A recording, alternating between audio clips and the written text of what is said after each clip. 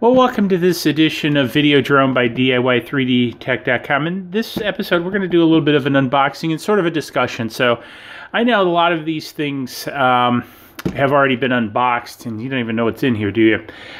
So, I'm not really not going to focus on doing a lot of, hey, here's what's in the box. More so, I'm going to do, hey, here's what's in the box, as well as some discussion about why I did what I did and how, it might be of interest to you, rather than, geez, here's another quadcopter in a box.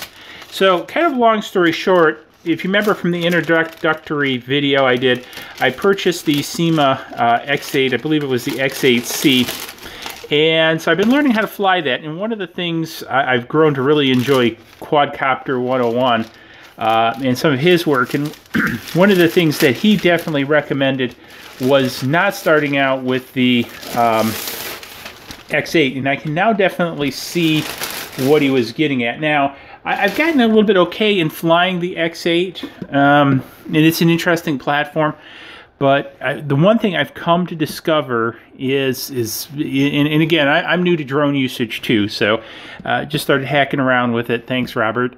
In that, so there's flying a drone and then there's video. Now, by the name of this channel, Video Drone, you kind of get the idea is my goal is to do video.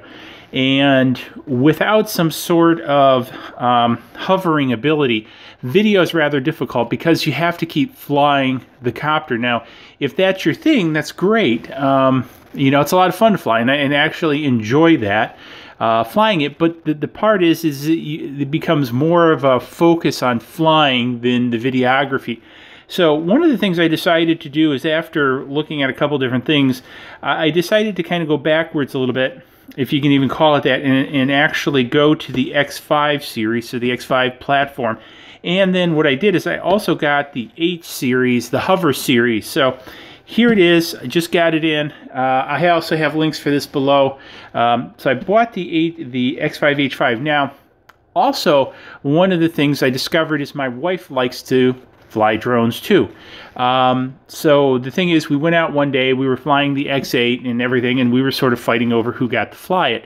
So one of the things that, was very clear is she did not want to be, she wanted to kind of have fun flying it, not be involved in flying it, if that makes any sense. And so I decided actually to get this for both of us, primarily her, but really both of us, to kind of practice on and play with. Because one of the things I noticed in the videos is that, with the hover ability, that you could really fly this one-handed, and you could kind of, you didn't have to think so much about flying it versus just enjoying flying it, if that makes some sense. So I went and got this one. It seemed to be a very nice sort of entry level, and I seem to have opened it upside down because I should have this one. This one should be in the box, the green and white version. And as we see here, there's the green and white. Nice little user manual. And the one thing I have to say for the Symas is, for the money you pay, I mean, it really is quite a bit of value, at least I think, my personal opinion.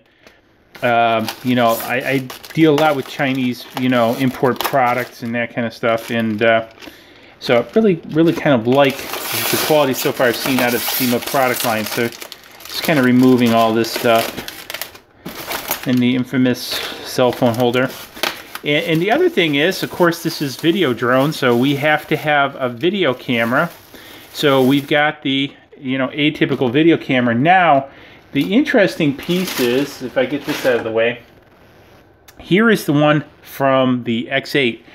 And if I understand everything correctly, they're both the same cameras, except this one is just put into a heavier duty housing. You can kind of see in the back here. If I put these two together, they sure do look like one another, don't they, from the back? And I think that's actually what's inside here. We're going to do another video, take this apart and explore what's in there. However, this is what I kind of think is, and then you can see the opening. It looks the same, which is without this big bezel. So anyways, and this has has a three-wire connection, much as this does, but one has a plug and one has this little connector. So anyways, I think this will be interesting, and hey, we get to do a video and we get to mod it, so that's all a good thing. So let's flip this over and remove this other cover. And so here we go. Now this looks kind of nice. This is you know, the blades are all on it and everything. And you know, the thing is, this is really a nice size when we compare it to the X8. And sorry for that, I'm gonna knock that on the floor. So here's the X8. Boom. Let me move this box out of the way if you don't mind. Running out of room here. So here's the X8. Here's the X5. X8, X5. So it is quite a bit smaller than that. And something's moving around inside there. That's usually not a good sign. Looks like somebody stuck a battery in here already. So apparently maybe the battery comes in there. But it doesn't have the feet and everything on it. So anyways, I'm really looking forward to using this. Now, the one thing is, I understand with the Hover series that these have a little bit different props and stuff on them for lift. Let me move the X8 out of the way. So again, I'm looking kind of forward to flying this. And the pieces is for my yard at home, the X8's a little bit big for the yard, and I'm hoping that, again, I can use this in the yard. It's much smaller, as you can see, and this way get some more experience flying the drone, rather than you know, have to go to the park and to fly the X8 and that kind of stuff and get the experience. So looking forward to that. So anyways, I've kind of rambled a little bit, showed you what was in the box, talked about this a little bit, and so you have a little bit of my logic of why I'm doing some of this. So if you're interested in doing it, hey, you can decide this is what you want to do. Oh, kind of one last thing here. So here is the controller, and the controller pretty much looks like the X8 but smaller, so you can see the difference in size between the X8 and the X5 controller. But it doesn't have a bad feel, and notice it's got the hover stick. Now, one of the things that I did do is I've purchased off of eBay another control board, not for the X5 but the X8, to make it a hover mode as well as a transmitter. So I think I paid 20 some bucks for the transmitter because of this self-centering stick, and then the logic board was, I don't know, like 12 bucks. So for around $30, I'm going to convert the X8 to a hover, barometric hover mode, and I'm going to cover out a little bit of that too in another video, how to do it if you're interested, and I'll have the links in that video of how to make the conversion. So if you're interested in converting your existing X8, because again, for 30 bucks, I love the platform, I got all the parts, so why reuse it, or why not reuse it, I should say.